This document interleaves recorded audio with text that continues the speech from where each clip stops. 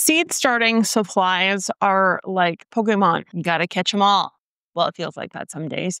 The truth is, there are essentials, things you absolutely need, things you absolutely should not cheap out on. And then there's kind of those premium options, the things that you can spend money on if you have a little bit of extra cash, or things you may want to treat yourself to if you've been grinding for years and you just want to be a little bit more effective. So today's video, we're going to go through the real foundation of seed starting: water, sunlight, heat, airflow, seeds. And we're going to look at the essential item that you need based in science, whether you should cheap out or not, and then the premium add-on or the premium choice you could make if you have a little bit of that extra cash or looking to upgrade because you've been doing this for years. So I hope this helps out the beginners. I also hope it helps out the geek crew who have been doing this for like 20, 25 years, because there's a lot of people in the geek crew that have been doing this for a long time, but they just enjoy the content. And with that being said, if you like science-based information, hi, hello, my name's Ashley, and I have a bachelor's of science in soil science. I like to take that science and apply it to plants and soil in a very digestible manner, I've been told. And if you like the sounds of that, I encourage you to hit that subscribe button, turn on that notification bell, and you will be updated every time I do a science-based video.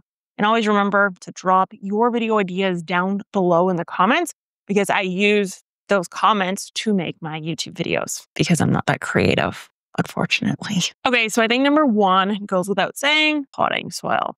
So what we're looking for when we're looking for a seed starting mix is a finer fiber, something that is low in nutrients, to avoid things like that white fuzz we see on top, dampening off, all of which is caused by a seed starting mix that has a little bit too much compost, manures, vermicast in it. We want it to be relatively inert.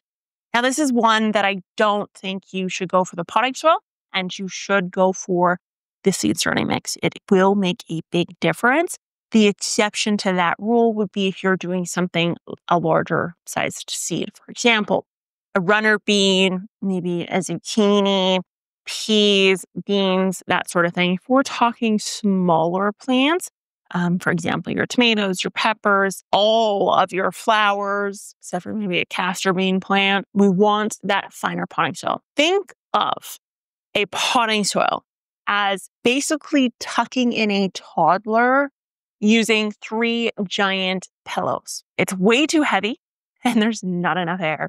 So to avoid just snuffing them out, very morbid, I don't know. It's a Sunday night, very late Sunday. I've been Christmas baking all day and I'm tired. Anyways, yeah, so that just spend the money on, my favorite is the Jiffy, the yellow Jiffy bag. I highly recommend you do not go for the Miracle Grow one. It is absolutely horrible. Jiffy pods work, that sort of thing. I'm going to do a video just on seed starting mixes and kind of going through what your different options are and when to use them and that sort of thing. So stay tuned for that. Will be coming out in the new year. The premium version of a seed starting mix, you actually may want to go for a sifter. So not only are you going to buy a seed starting mix, you're going to buy a fine sifter.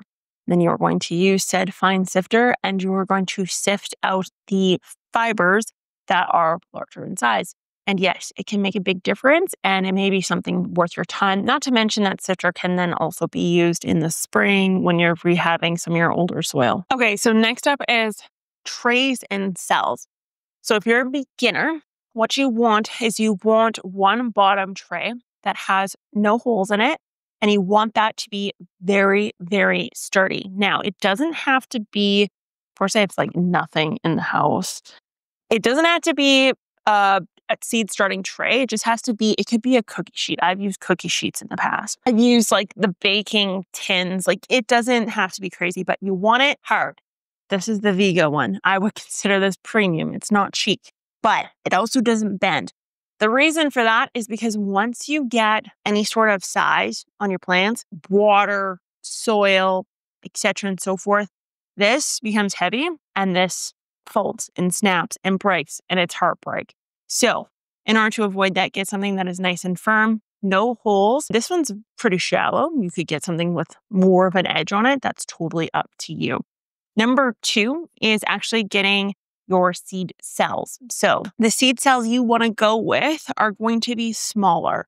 You want to go for like the 72 cells. You could go for the 50 if you wanted to.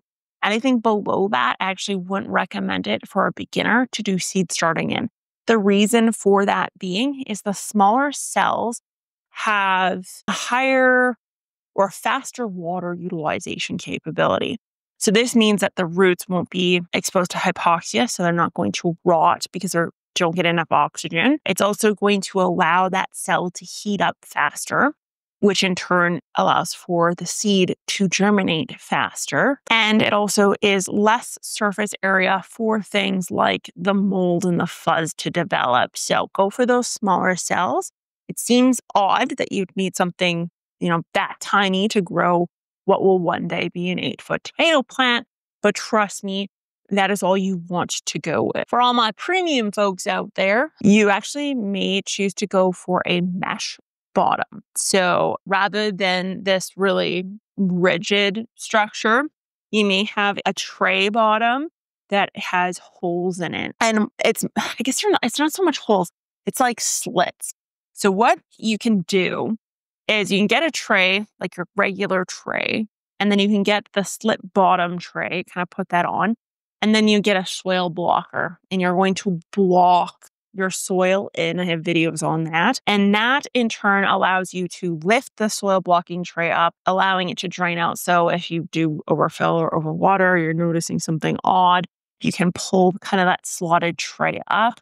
I see a lot of people who do soil blocking directly into like trays like this, which is not ideal because you could run into issues. It doesn't happen all the time, but it can happen sometimes. And then you're going to be cursing yourself, wishing you had the slotted tray. But yeah, those are an option. Something to think about if you're going for premium. I'm going to say this, and it's maybe controversial, but premium does not always mean easier. Just a heads up. So soil blocking, I don't know. It depends on the year for me. Depends on the year. Okay, so next up is lighting. So if you're a beginner, what you want to do is get a full spectrum light, any of them. It doesn't matter. There are fancy LED ones, there are tube ones, there are bulbs. It does not matter. All you want is to get a full spectrum light. From there, you are going to assess what the plant is doing to determine if that light needs to be lowered or lifted, or if you need more light in some cases. So if the plant is stunted and short and looks kind of burnt and sick, then you want to lift that light up. If the plant is looking leggy and ridiculous, then you want to lower that light down. You don't need a dimmer. You don't need a timer. If you leave the lights on 24 hours, oddly enough, it doesn't cause that much of an issue. I'm going to do some trials with that this year, but it's not like a huge make it or break it by any means. So you don't need a timer. Just make sure to get somewhere around 10 hours of light and you're off to the races. Nothing fancy. Do not get the LED like block things because those you will have the plants on the ground. You'll have that light 4 feet above them. You'll still be frying your plants because they're way, way, way too strong for seedlings, in my humble opinion. If you are an experienced grower, it is time for you to look at the PPFD charts of your lights. I have a whole video on that. If I forget to link it down below, let me know and I will do that. But that's something that is important to look at. You really want to up your game in this world. You want a light that dims ideally is full spectrum. In some cases, you may choose to go for lights that have very specific spectrums depending on what your goals are. Flowering, vegetative growth, etc. and so forth. Lights can get complicated. Lights can get expensive. It's not where I would choose to put my premium cash money, but some people do. And that is probably people that are growing indoors. I would say people who have like an indoor garden are the ones that are going to be doing that. And that makes sense in that case. Seed starting, I don't know. To me, it's not like a huge make it or break it. Next up is heat. So if you've been on this channel long enough, you know that every seed actually has a temperature in which it germinates. So it has a range. Some of these can be cooler, 5 degrees, 10 degrees, soil temp. Others need to be like 20, 25 degrees Celsius, which is a little bit warmer, and that's where the heat map kicks in. If you're a beginner gardener and it's not something you're sure you want to do forever, or you're really testing the waters, or you're on a tight budget, you can skip this. I think you can skip this for your tomatoes. You can skip it for your peppers. The only thing you want to look at and to consider is that it's going to take a little bit more time for those to germinate. So you may want to just start them a little bit sooner. And by a little bit, I mean like 2 to 3 weeks max. Even then, you probably could start at the same time and be okay. You may be limited in what flowers you can start. That's pretty normal because some of the flowers, like the petunias and stuff, they do require some heat. Now, if you're dead set on this happening and you want to do really hot peppers or things that do need heat, you've got registers, you've got warm, sunny windows, you got the top of your refrigerators, you name it. Find a hot spot, put it on there. Temperature is probably not going to be exactly what you want it to be because those aren't going to have a thermostat. They'll do it a pinch for sure. Real good hack is actually incandescent lighting. So if you have some of those old school lights that throw off a little bit of heat, don't melt the plastic on your domes by any stretch of the imagination, but that can help as well. So definitely something you could skip if you chose to. For those of you looking for the premium experience, you want to get the heat mat with the thermostat. And then you want to get the soil temp probe. And you want to probe the soil and actually figure out what the soil temp is, and then adjust that mat, despite popular belief the thermostat is not always right, depending on the size of your cell. So if you have a smaller cell, you probably go with the thermostat, and they're probably going to be pretty dead on. If you have a bigger cell, for example, something like this, then your thermostat's probably not going to be that accurate. A soil probe, temp probe, however, would be. You may want to figure out a chart of all the different temperatures you need to aim for, etc., and so forth. Again, you can get very high tech with this. And someone actually, interestingly enough, when I did a gardener's Christmas gift video, they said they get the heat mat for the plants, and then it actually doubles for the rest of the year as a foot warmer underneath their desk, which is pure genius. You know you're part of the geek crew when you cook shit up like that. Like that human being, you are awesome. You are my bestie. You are my spirit animal because that is gold right there. Multi-purpose. If you really wanted to go crazy, you could actually get an insulated bottom. So rather than just using like your typical plant racking, you may choose to make a kind of a bed of sand. Is quite often popular version of this, just to help insulate some of that heat and make it evenly dispersed, etc., and so forth. So that's another thing to think about. Okay, next up is humidity control. So this one for my beginners is a must. You need these domes. They're so important for that germination. You only need them until the seeds germinate. Once the seeds have germinated, you can pop them off. No problemo. They don't have to be sophisticated. They don't have to be tough. They literally just need to be a flimsy plastic at that. It doesn't have to have vents. It doesn't have to be special. It literally just has to be a dome of plastic. You can make it out of cellophane if you really wanted to, or cling wrap. You may want to upgrade to something with some height. Insert this one right here. This is Vigo. Again, this is tall. This is rigid. This is got insulation on top. And Ella's feathers are all over it. You can tell she's molting for the winter. Anyways, this you can put on top and leave on top. I don't know. To me, it doesn't make that much of a benefit to leave domes on top long term, personally. But some people do it, and I like it. So something you could definitely give a shot. What? This top is weird. Like, is there a purpose to this being recessed? Probably not. Don't think too much, Ashley. Don't think too much. Don't think too much. Brain needs to shut off some days. Okay, next up is watering. So, my newbies, you want a bottom tray that allows for bottom watering. That's kind of that firmer tray, no holes that we spoke about.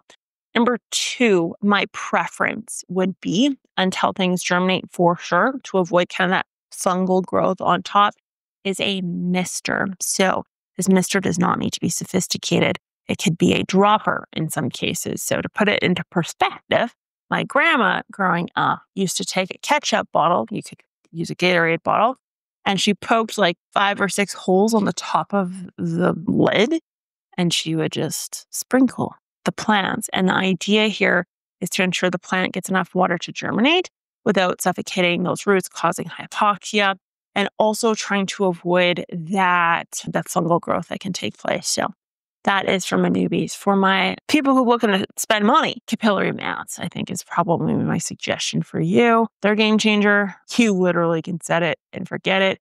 If you're doing traveling February, March, April, and you don't want to get someone in to water your seedlings, and you don't want to be behind on seed starting, capillary mat, you literally fill up a 5-gallon pail bucket, you drop the capillary mat tail in there, and it does its thing. It's really, really handy stuff. Reusable as well. So next up is airflow. So airflow is a fan. The fans do not need to be sophisticated. It just needs to be a fan, quite literally. A fan. Ideally an oscillating fan, but if you don't have that, just a fan in general. If you only have one fan and you got a whole, like a rack, just kind of move it every day. Move the fan up and down just to allow for some of that airflow. Premium version of this, there isn't one. I guess get a Dyson. Don't know. I don't know what the premium version of airflow would be. Something really crazy, I'm sure, is out there. Let me know in the comments below if you know what that is. So there you have it.